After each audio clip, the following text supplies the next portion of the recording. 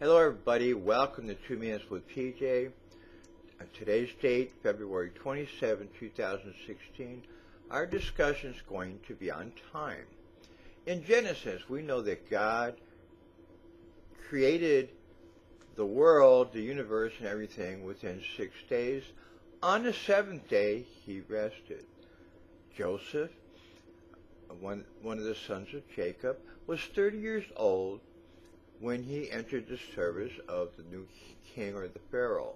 He went out from the presence of Pharaoh and began traveling all across the land. This all happened after being sold into slavery and being falsely imprisoned. He made sure that there was enough grain collected during the 7 years of plenty. He and his brothers were shortly reunited after the 7 years that the famine started. In Exodus, Moses went up to the mountain with the Lord for 40 days and 40 nights. And in all that time, he neither ate nor drank. At that time, God wrote out the commandments on some stone tablets. This all happened after the Israelites had already left Egypt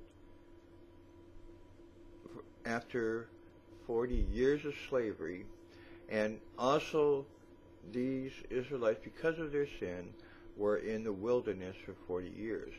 In Leviticus, here the 7th year is the year of Jubilee, a day of celebration, letting crops rest, and those who are slaves would be released. In Joshua, at dawn of the 7th day, they started out again. But this time they went around the city 7 times. The first 6 in silence. The 7th time they went ahead and blew their trumpets, made loud noise, and shouted, and the Lord gave them victory over the city. In the Gospels, we know that Jesus rose from the dead on the 3rd day.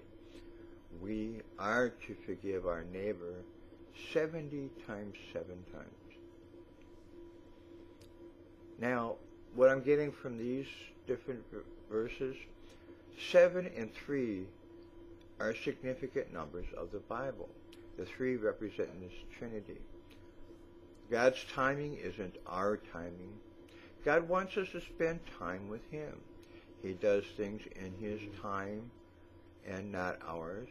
Our earthly amount of time is nothing like God's time. So I ask that you spend your time wisely today and spend your time with God. Have a blessed day. God bless.